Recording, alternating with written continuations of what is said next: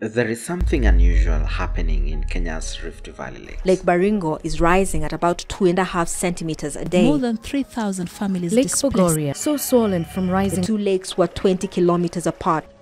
Lake Naivasha. The level of the lake started increasing. Every lake right now is going crazy. For context, the lakes are in Kenya's Rift Valley, which is part of the East African Rift Valley, which is part of what is known as the Great Rift Valley system that stretches all the way to the Middle East. And wherever the Rift Valley passes through, it leaves a series of lakes, rivers, and mountains, including Mount Nyiragongo, which recently erupted in Congo. That's how we have these lakes. But the lakes are now expanding its boundaries like never before. According to experts, this is caused by the increase in average rainfall levels in the past 3 years around the catchment areas, coupled with the fact that there is continued deforestation in those areas. These two factors cause more water to flow to the lakes. I was curious to see whether these changes over the years have been captured by the satellites above us, and if so, do a time lapse and see how it looks like. I looked up on Google Earth, and lucky enough it had historical images of these lakes, which I downloaded and did this time lapse. And what it shows is interesting. Let's have a look.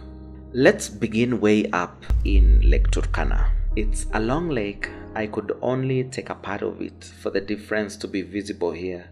The changes are clearly visible, and even though they may look small, it's a real difference on the ground. You can see there has been an increase in the last few years.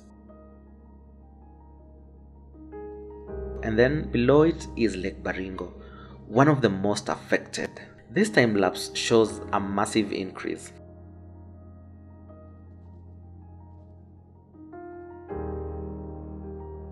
This is a freshwater lake, and next to it is Lake Bogoria, which is saline. And experts now fear that the two might meet and merge into one. Let's see what's happening in Bogoria. Although it has been increasing all around, it has particularly been expanding northwards towards Baringo. The two used to be 20 kilometers apart, but now it is said to be only about 13 kilometers.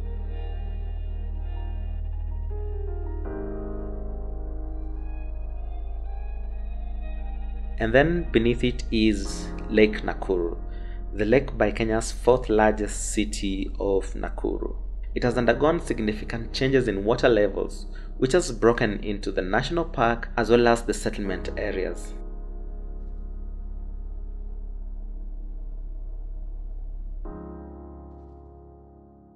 Lake Naivasha, which supports about 70% of Kenya's flower farms, is also rising, despite the fact that about 20,000 cubic meters are used daily on the flower farms, which have been mushrooming over the years, and this time lapse captures part of that growth. If we put all these together, it looks like this.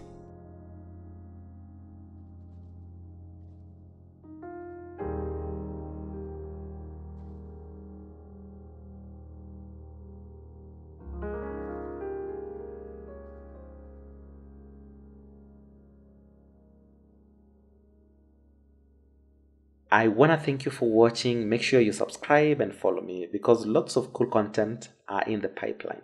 Cheers.